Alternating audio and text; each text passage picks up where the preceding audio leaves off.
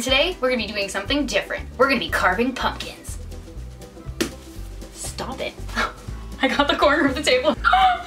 Sorry, that really hurt. Okay, so I'm gonna be using regular stuff like normal people, you know, kits, markers, stuff like that. And Mike, what are you doing? Using the worst Dremel tool ever made.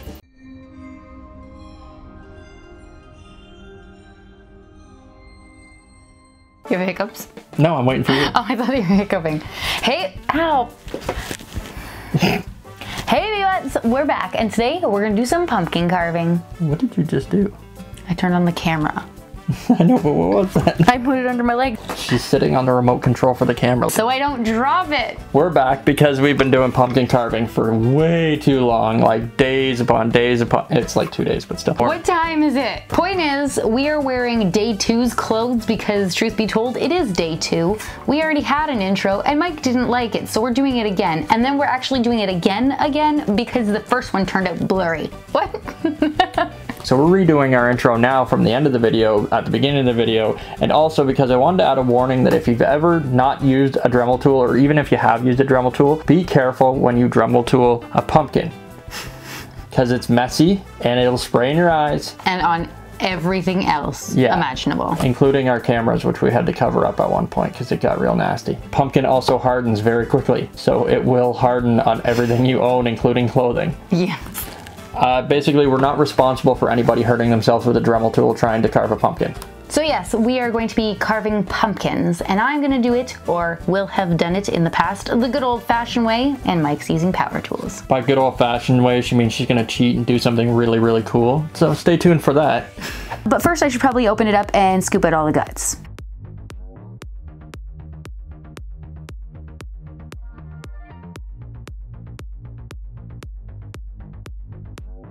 Look, it's on me.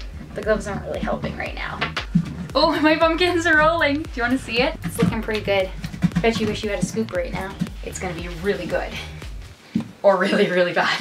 Oh gosh. Okay, so actually I have a genius plan. I'm gonna scrape off more of the inside so I have less to cut through on the outside. Oh, it touched my elbow. Oh, it stuck to my hair. Oh, that's gross. Look at those hairy arms. Can you not? Seriously? Want to check out my guts? Take a look down there. Good thing we put down cleaners. What? No, clean stuff to keep it clean. Yes.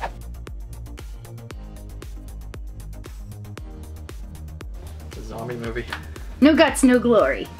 Is that how that goes? I'm just imagining, is it Friends that they wore a turkey on their head? Can you imagine? Mr. Bean. Mr. Bean getting stuck in there? You'd have to be dumb enough to put your head in a pumpkin first. I don't think I'm that dumb. Didn't you get your head stuck in something before? I did. I got my head stuck in a stairwell banister and they had to call the fire station to get me out. This isn't about me. We're looking at your pumpkin. Sure. I was the child. So we're gonna make some pumpkin seeds out of this. By we, I mean I, because you're not gonna want to touch this stuff after you're done. I don't want to touch it now. That's why you got gloves. It goes right through it like it's... You can definitely feel all the things. Like it's super slimy and gross. Oh, so much. How many seeds do you think come in each pumpkin? Too many. Do you remember that time, like a few months ago, when I grew a pumpkin and I was so excited? And then I went out one day and it had deflated. You're just waiting for me to hit my head on that light, aren't you? Pretty much. Not gonna happen.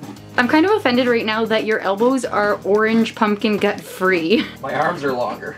Oh snap, I found your pattern. Now we know what he's making. I don't even think you know what you're making. Oh, I know. Ready? It's gonna take all of this. Lots of stuff. It's gonna take your cell phone? No, not that. And back to me. Okay, now that it's clean, I'll freehand my design. Okay, so try not to take too much joy in this, but I bought this dumb kit because they showed bats, which was a crucial part to my pumpkin. And all the stencils are cats and witches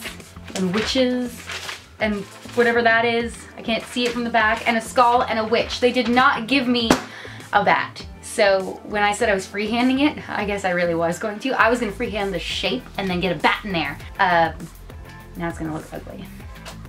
It's alright, the back of your pumpkin already does. Shut up. It's all about the front, that's all that matters.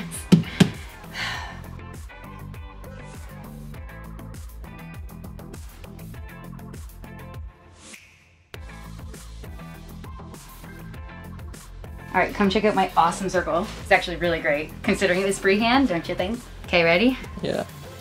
Watch, it's gonna snap off my terrible leaves. Oh, it didn't! Awesome! That's some really clean carving out there. Yeah, well, I still have stuff to do, but I mean, it's pretty good. Yeah, especially for hand tools. Right? See, cheaper can be better. Not everything expensive is necessary. Mike. Don't get it. Anything. I don't know, shut up. Go away.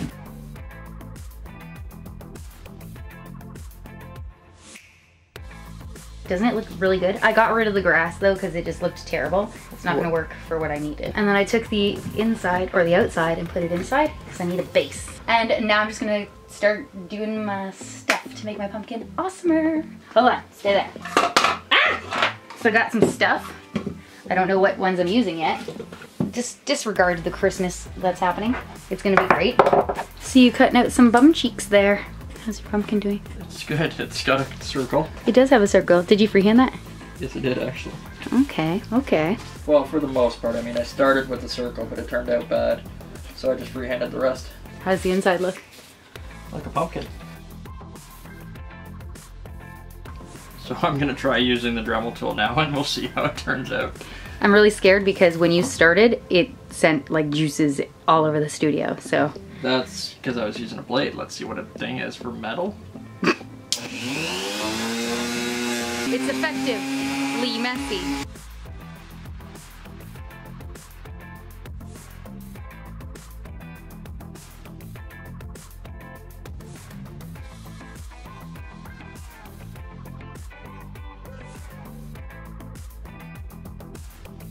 So, it works. It works pretty decently, but it's a little bit messy. Just a little. You look covered in pumpkin. What is it? Shrapnel. Yes, tiny pumpkin shrapnels. It doesn't look that bad until you go up close.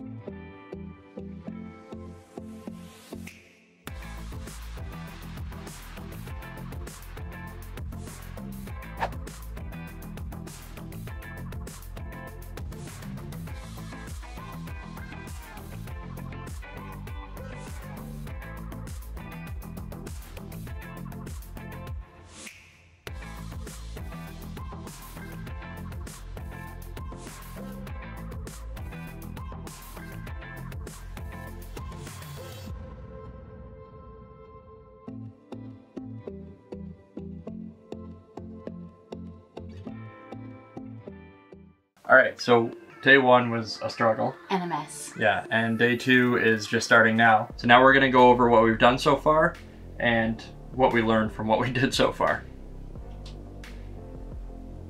Okay. I forgot what I was gonna say. Well, I carved out a really nice circle. I'm quite proud of it. Then I shoved in some fake grass, very technical stuff. And I've also painted some dollar store houses. They were Christmas houses. They're going to be Halloween houses now.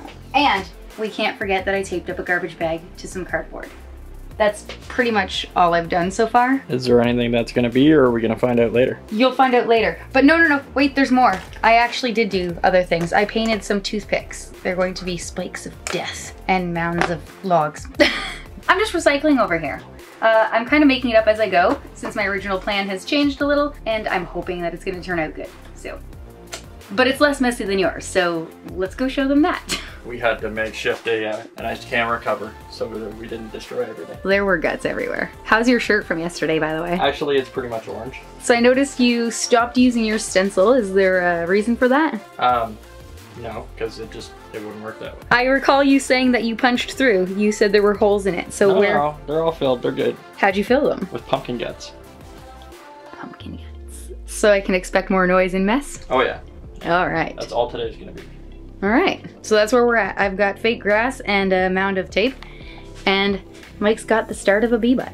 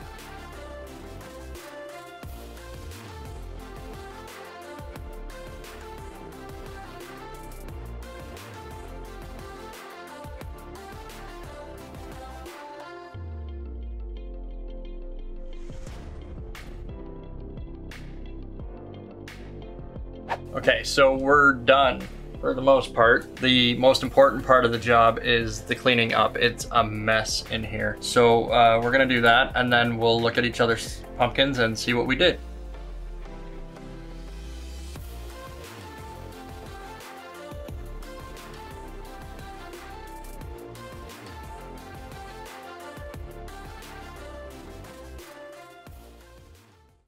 Everything is clean. We are at a clean-ish table. We were not prepared. Oh yeah, I've gone through 2 sets of clothes and they're pumpkin stained. I was surprised he didn't look like Arnold from Magic School Bus.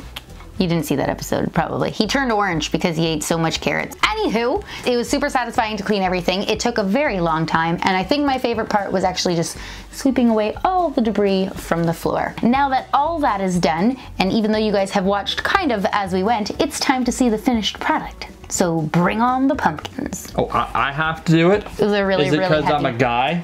Yes. That's an inside joke from our last video together, so watch that.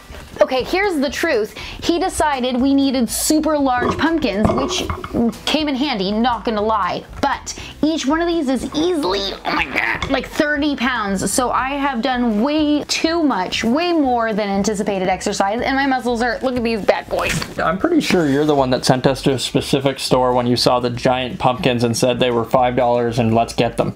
Yes, but you picked out specifically from every single bin the biggest pumpkins you could find.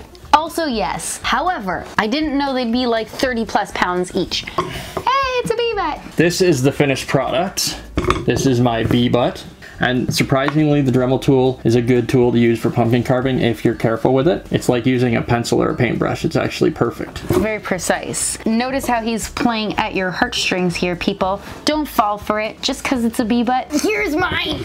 It's so good. I just want to point out a few things that I found working with my pumpkin, and I know you had a few things you wanted to say if you ever recommended doing this, right? If you're going to use a Dremel tool, be careful. Wear safety glasses because it will get in your eyes if you're not careful. It becomes very easy to carve with the Dremel tool, so be careful that you don't get your hands in the way. It's very difficult to tell if you're going to poke through the pumpkin. So I poked through in a couple spots, and in order to fill it in, I had to use some pumpkin puree that I made from the Dremel.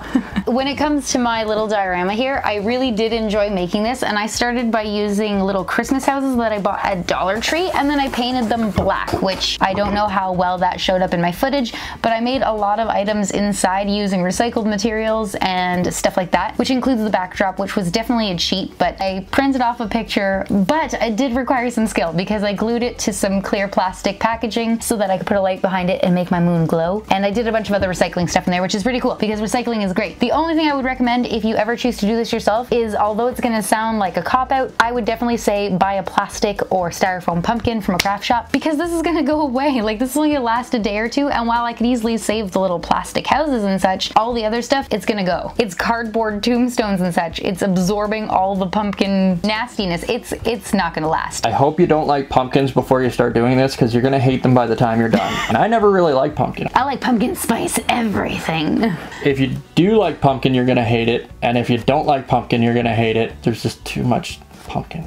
And the best worst part is that if you take a super long time to do this, like we did, you're gonna end up with fruit flies everywhere. Yay! So if you see them flying past, they're my new friends. Call them Steve and Bob. So we're gonna show you some glamour shots of the pumpkins in different lighting with different setups and things that we thought made them look pretty cool, and how you might be able to do it with your own. And after that, we'll just be done. So we'll say bye now. So if you know somebody who would enjoy watching this video because you think that they think we're cool, then share it with them. And if you enjoyed this video yourself, then please make sure you remember to comment, like, and subscribe. You can let us know down below who you think is the clear winner of today's challenge and why. If you don't want to pick a winner, then just tell us down below what you thought of it and what you liked and what you didn't like about each pumpkin. Or, you know, any other ideas for things that you think we might want to try. Yeah, maybe we'll carve pine cones for wintertime. I don't know.